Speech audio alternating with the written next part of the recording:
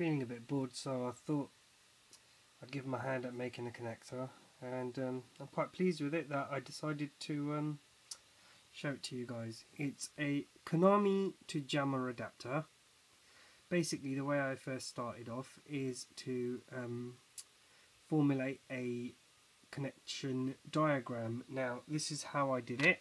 Did it on Microsoft Excel. Now, if I just do a close-up, now, as you can see, that's Konami generic.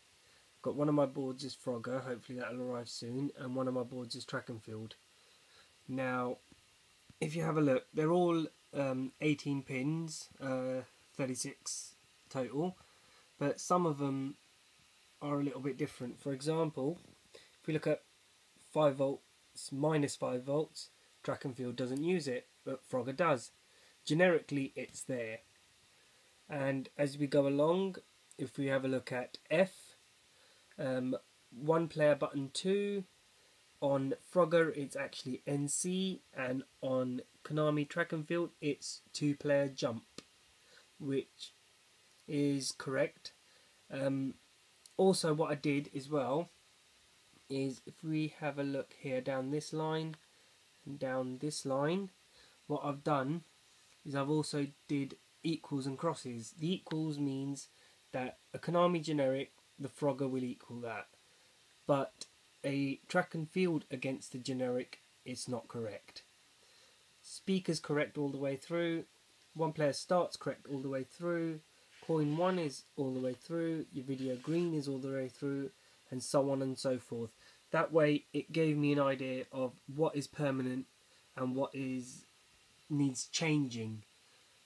The other thing I did as well is I did Jamma.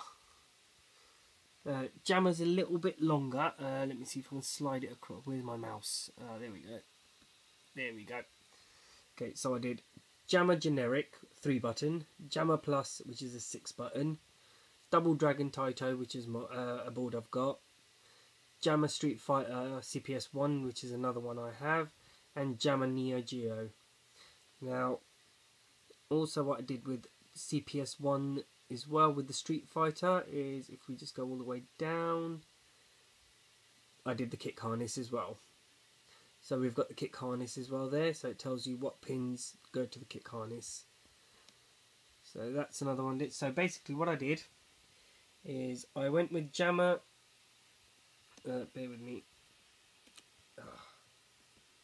I went with Konami generic and Jamma generic, which I may change to Jamma 6 plus, Jamma Plus, and I wired up all the permanent ones.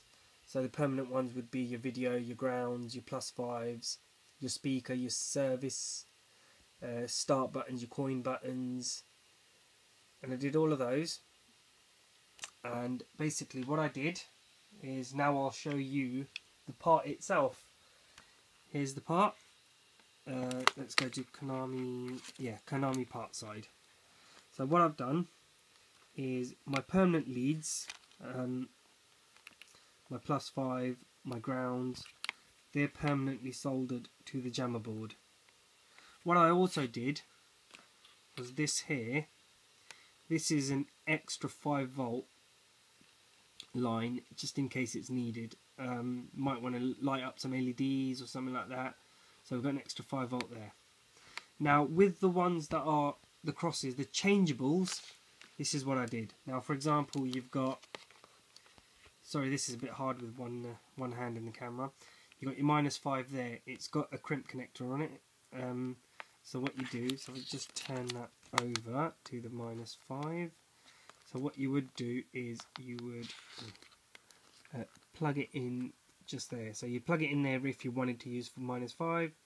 If you don't, it just stays away. And it's got plastic sheet, plastic cover on it, so it won't short anything. Fingers crossed.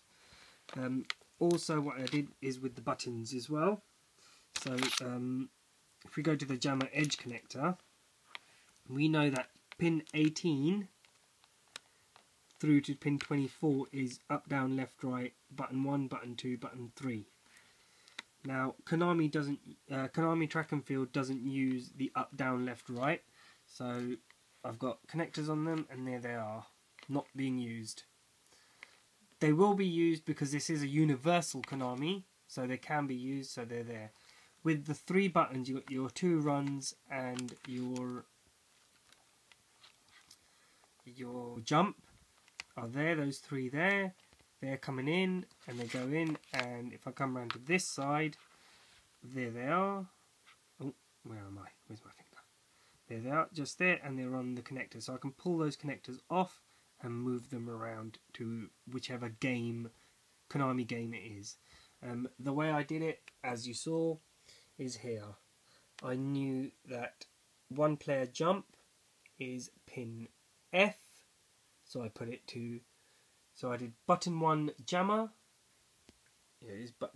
button 2 Jamma, jump is your middle button, button 2, so I went button 2 Jamma and connected it to pin F.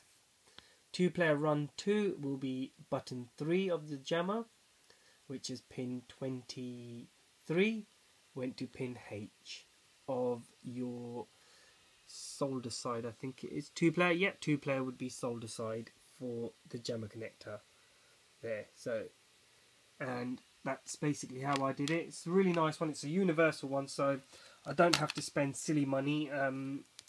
eBay, these were selling for specific games only, for £15, but it did not have track and field because of the -5 volts. It didn't have a track and field one. I found a track and field one, $26 plus $10 postage. That was from JammaBoards.com. Bit of a rip-off, so I decided to just make a universal one myself, and here it is. Cheap as chips, probably cost me around about sort of 10, maybe just over around ballpark £10 is what it cost me to make that, just to buy all the parts. A couple of quid each for the connectors, I think it was about £4 for these 2.8s for a pack, for a small pack, enough to cover these. I think it was about £3.99 or something. The wire, this is a wire from Maplins. I think it's 18 gauge, 18 AWG, which is good. And then I've got quite a lot of these crimp connectors. I got a whole pack of them already. So you could, although I did pay for them once upon a time, I can't remember, so you could technically call those free. You've got a heat shrink on there, and they're colour coded, so that's red with video red. You got your video green, turn it over, you got your video blue, you got your video ground. That one's got a sheath over the top of it, that's your plus 12, because it didn't have many colours in it. That's your red for your plus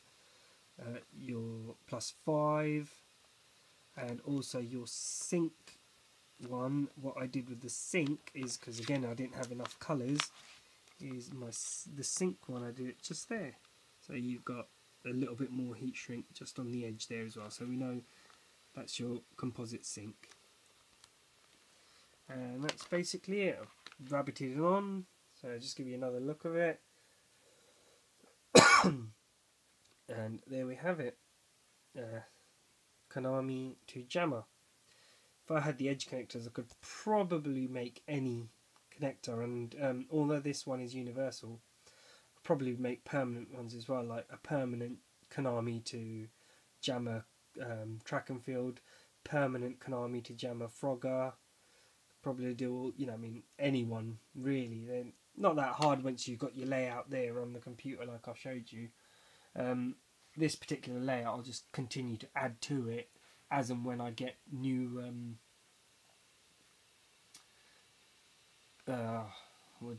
new boards.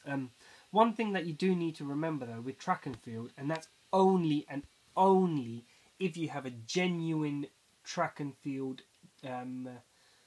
cabinet with the genuine coin door, track and field, the -5 volts DC actually goes to the coin door. As you can see, that's why I've written there coin door. it just reminds me that genuine ones, -5 needs to go to the coin door. It's +5, -5, ground, coin 1, etc. And that's how it is. So again, having that -5 free means I can send it to the coin door. Nice and easy. There we go, and that's it. There we have it. 10 minutes of your life wasted. Very sorry about that, but I hope you found it interesting.